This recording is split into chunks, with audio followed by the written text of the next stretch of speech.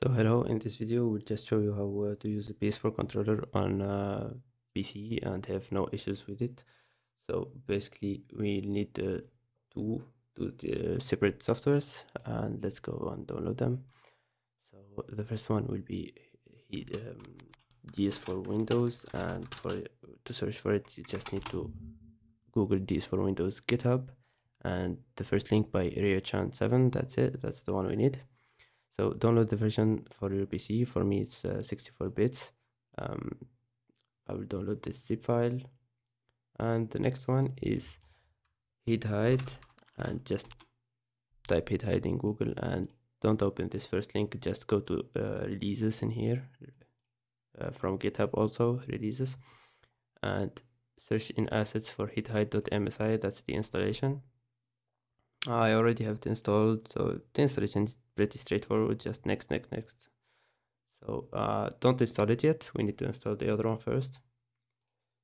So just download the hidhide.msi, and for this, for Windows, you just have to extract the zip file. I'll put it in my D folder in here, in my games folder. Okay, so once you have this for Windows in here, you open it, and the first time you open it, it will ask you if you want to save your profile's data in the same program folder or in the app data.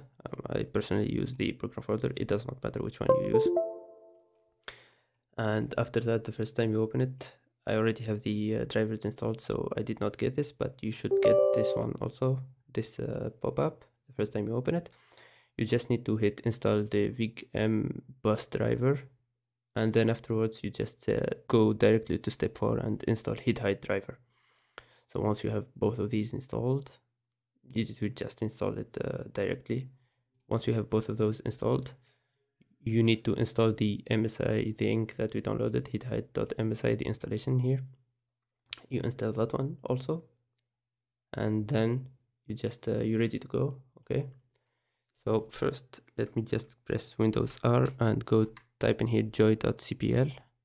Now this will give you the list of controllers that that Windows can see. All right, so right now I will open my PlayStation 4 controller, and you can see as soon as I open it, we have wireless controller in here. That's the PlayStation 4 controller, and when I press start on DS4 Windows, you can see that it also created a virtual Xbox controller. Now this will work for most games, but for some games you will have double input. So basically what happens is the game sees both the PlayStation 4 controller, the real one, and the virtual Xbox controller.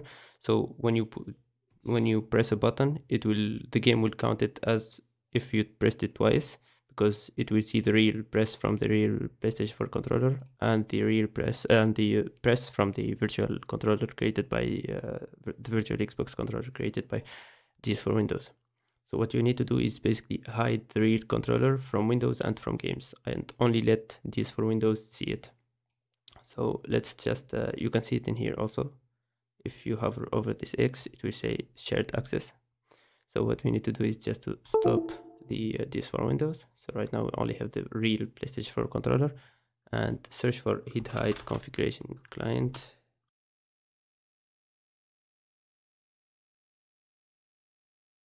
And in here, basically we need to add the application that will basically identify the application that will be allowed to look through the cloak.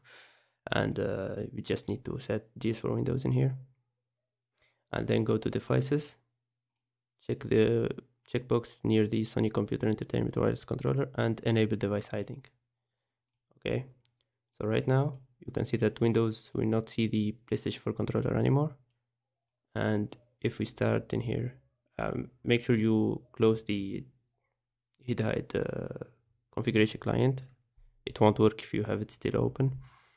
And if you start right now, you can see that right now I have this Hidhide access key, and you can see that Windows will only see the virtual Xbox controller and will not see the real PlayStation 4 controller anymore. So that's basically the whole set up. Now you don't need to do this every time right now. Once it's set up, you just open DS4windows and it will have Hidhide access by default. So I hope that helped, and yeah.